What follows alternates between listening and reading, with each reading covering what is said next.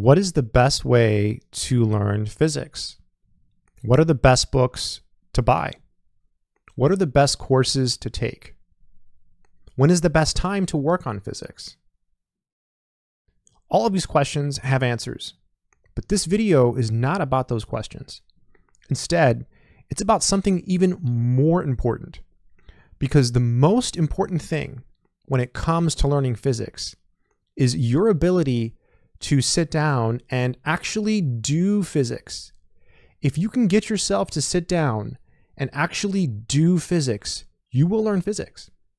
Even if it seems really hard, even if it seems like you're barely learning, if you have the ability to actually sit down and work on physics for, say, an hour a day, you're going to get better. You're going to get better. It's the consistency that will take you far. I used to have this teacher. He was my linear algebra professor. And one day we were in his office and I was there with a friend of mine. And my friend said, well, what's the best way for me to, really understand this material? I think linear algebra is really cool. How can I learn this? And he looked at my friend and he said, do a little bit every day. And I thought, wow, every day. And that's what he said, every day. This guy was a genius. This teacher was a 2-time Putnam winner. Putnam is like the biggest math competition in the US. I mean, the guy was a genius. And still, he recommended every day.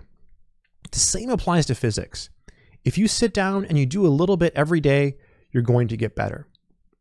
So how can you do that? It's easy for me to say, do physics every day. But that doesn't help you because you still have to be able to do it. The secret to actually sitting down and doing physics every day, besides maybe having a genuine love for the subject, because if you love physics and you think it's super interesting, then you're going to sit down and you're going to do it every day. But let's pretend you don't. Let's pretend that you kind of like it, or maybe you don't like it, and you have to learn it because maybe you're in the class. How can you get yourself to do physics if you're in that situation? If you're in a situation where you don't absolutely love physics, but you kind of have to do it. Because that's most people. Really, that's most people. Well, you need reasons. Reasons. Reasons are the reason we do everything in life. You get up in the morning for a reason. You eat in the morning because you're hungry. That's a reason. You go to work because, well, you have to, because that's a reason. You need money to live. Or maybe you like your job, so that's another reason. But we have reasons for everything. You need a good reason to study physics. Being in the physics class and being in college, I think is a pretty good reason. If you're in a physics class, this is the only time in your life you're in that class. In 20 years, you are not going to be in that physics class. You'll be 20 years older. The physics class will be your past. Maybe it won't matter so much if you got an A or a B or a C, but it might. I've seen people get scholarships and people not get scholarships because one student had a B and one student had an A, and I've seen it make a pretty big impact. And I've seen situations where it doesn't really matter. This person got a C in a certain class and they have a great life. We can't determine those things though. You can't determine that because you can't predict the future. The only thing you can control is now. So if you're in a physics class now, just by the very fact that you're in that class, do it, right? Go do some physics, get better, because in 20 years, you won't be in that class. But you might need a bigger reason. And that's where you have to dig deep. You have to dig really deep. You have to ask yourself, why are you even here? Why are you in the class? What is the purpose? Most people who are in physics are not physics majors. They are engineering majors. They are math majors. They are computer science majors. They're not physics majors.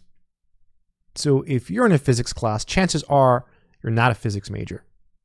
In which case, it's kind of like you're in this class that you might not like. So how can you get yourself to do it? Again, you just have to dig deep. Why are you even in school, right? What is the point? Also, physics, if you're an engineering major, it's something you're going to use in your later classes. Like, it's important to know the physics knowledge. So the more physics you know, the easier it's going to make your future classes. It's going to make a big difference. It's going to help you a lot.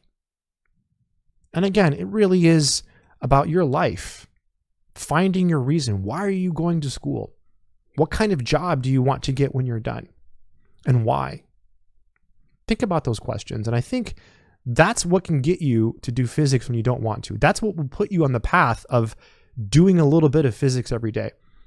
The best way to learn physics, again, is to just do a little bit every day. And that's more important than the book. It's more important than what course to take. Because again, you can spend days doing research, buying different books, buying different courses, thinking you're going to look at the course, but then you never look at the physics course. We all do it. It's way more fun and it's way easier to plan out our future than to actually take action and put in the work, especially if it's something that you don't really want to do. And if you're watching this video, you might have that feeling. You might think, I like physics, I think it's interesting, but I don't want to do it all the time. And I think most of us are there. For most fields, right? It doesn't matter how much you love something, you probably don't want to do it all the time. Even if you're a physics major, you might be having those thoughts. And I think that's okay. I'm here to tell you that's okay. That's normal. Even if you're a physics major, there's some days that you're not going to want to do physics. Same thing with mathematics. I majored in mathematics. I studied mathematics for years, and there were some days that I just didn't want to do math. And there were some math subjects that I didn't like. So the same might be true for physics. There might be some courses that you don't like. Maybe it's the teacher, maybe it's the book. There's some reason that you don't want to work on it. But that's why you need those good reasons. So find your reason. Once you can find your reason for doing what you're doing, that is what's going to get you to learn. And that is more important than any book, than any course, is finding that reason. I really think the reason is you. It's your life. If you're trying to learn physics, that means you're probably in a course. That means you're probably in college. That means you're trying to get a better life. Your life matters. Go do some physics. If you don't have a physics book, you do need one. And if you already have a physics book and you don't like it and you're just having a hard time because you hate your book, I do have one I can recommend. It's right here. This is the one by Giancoli. I will put a link in the description in case you want to check it out. And you can get used copies, probably fairly affordable. You know, the prices change because, you know, used copies run out. But this is one that is pretty good and it has pretty good explanations. And it's probably not the one you're using for your course. So if you're taking a physics course, you're probably using another one of the more popular books. And that's why I'm recommending this one, because it helps to have more than one. And that might make you a little bit more motivated. So I'm not saying it's not good to have different resources. I'm not saying it's not good to have different books. And I'm not saying it's not good to buy courses. What I am saying though is you need to find your reason and sit down and do it. Anyways, if you want to learn mathematics, I do have math courses, not physics courses, sorry. They are on my website, mathsorcerer.com. They're actually on the Udemy platform, but please use the links through my website. I have courses on algebra, calculus, which you need for physics, advanced calculus, abstract algebra, etc. Also, if you're not a subscriber and you found any value in this content, consider hitting subscribe. And remember, more importantly than anything, it's your ability to actually sit down and do physics. So find your reasons, find out why it matters to you. You know, why are you in college? That's what's going to keep you going. That's what kept me going when I had to take all these classes that I didn't want to take. You know, I hated biology. I hated it. Looking back, I really should have cared more, but I didn't at the time for whatever reason. I just didn't like it. And I struggled. But what kept me going, what forced me to study, was the fact that it was my life, right? It's your life. Go out there and do some physics.